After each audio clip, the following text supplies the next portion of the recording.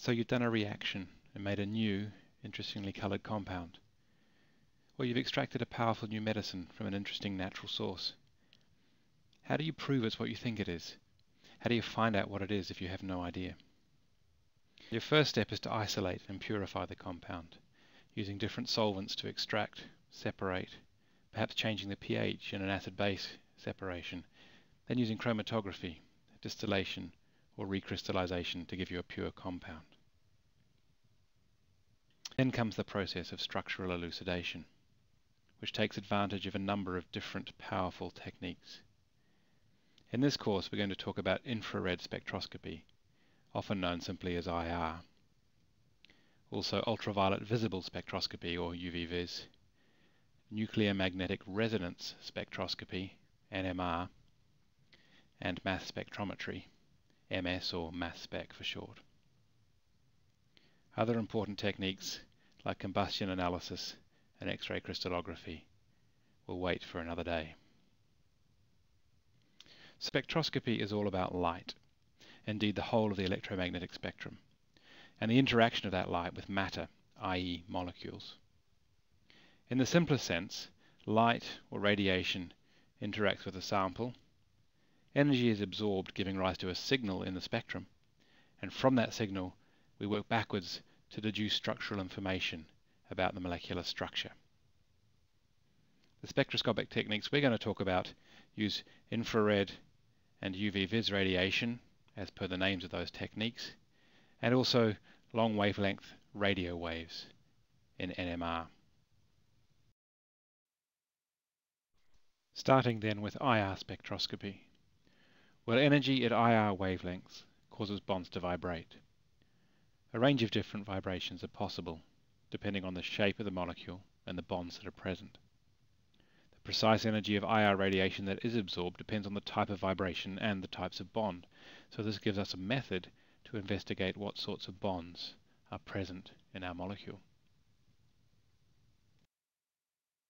So a typical IR spectrum looks something like this. On the y-axis we show the percentage transmittance, or sometimes the percentage absorbance. The more light that has been absorbed, or the less it's transmitted, meaning the same thing effectively, the stronger the signal.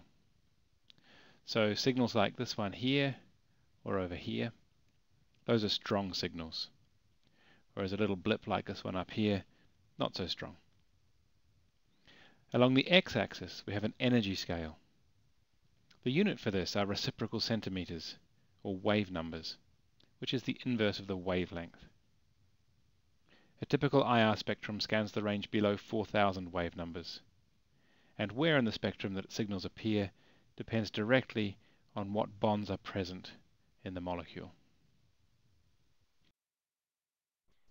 Infrared spectra can hold a lot of subtle detail, but for now we're going to use IR to recognize just the presence of several key functional groups, which give characteristic absorptions in the IR spectrum. Watch out in particular for strong, broad signals above 3,000 wave numbers.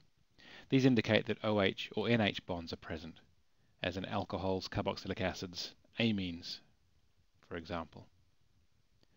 Look also for strong, sharp peaks between 1650 and 1800 wave numbers.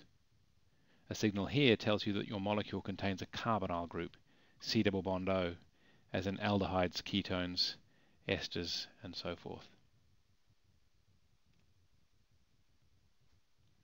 Now, can you put it into practice and decide which of these three compounds is most likely to give rise to this IR spectrum?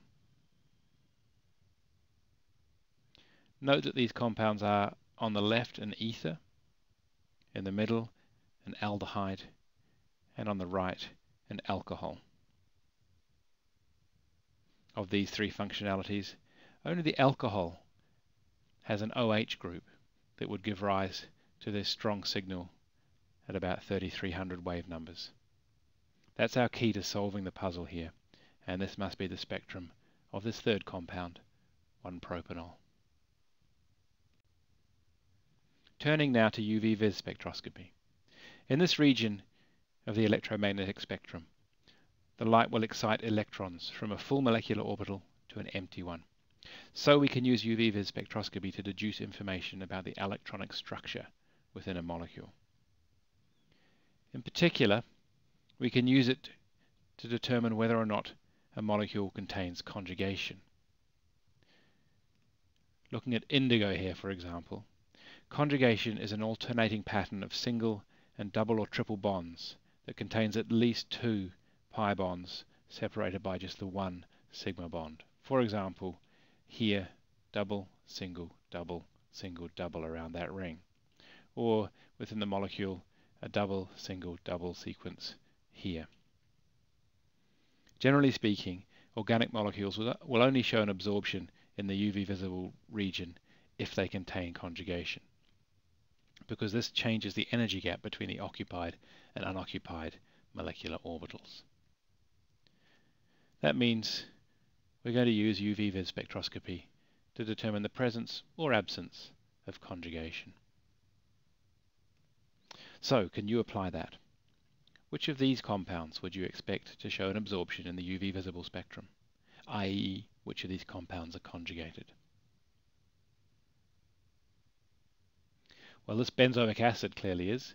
Looking around the ring here, that alternating pattern of single and double bonds. Cycloheptatriene in the middle here is also conjugated through the bottom section of the molecule. And so is this diene. In this case, it's 2 triple bonds that are conjugated.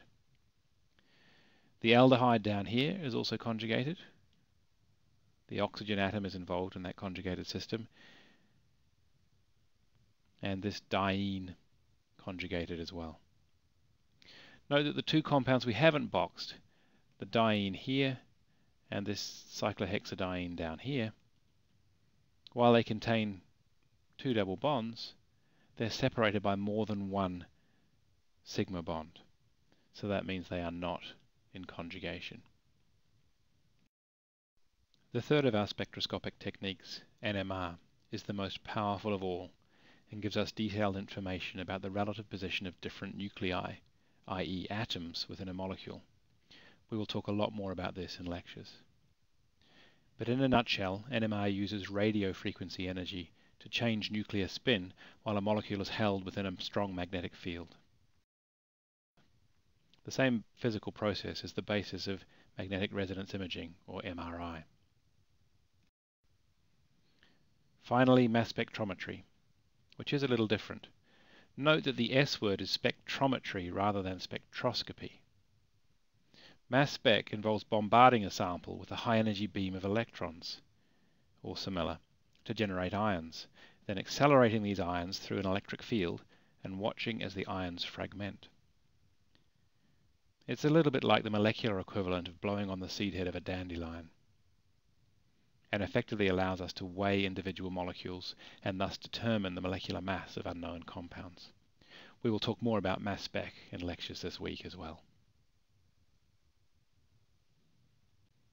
Overall, this gives us a very powerful toolkit. Using IR spectroscopy, we can fingerprint for individual functional groups. Using UV-Vis spectroscopy, we're determining whether or not our molecule contains conjugation, that is, alternating single and multiple bonds. NMR allows us to build a detailed structural picture of the position of individual atoms within molecules. And mass spec gives us molecular weight information from which we can work out a molecular formula. Using these techniques in combination, we can begin to work out structures for unknown compounds, and so better understand the molecular world around us. Use them well, use them wisely.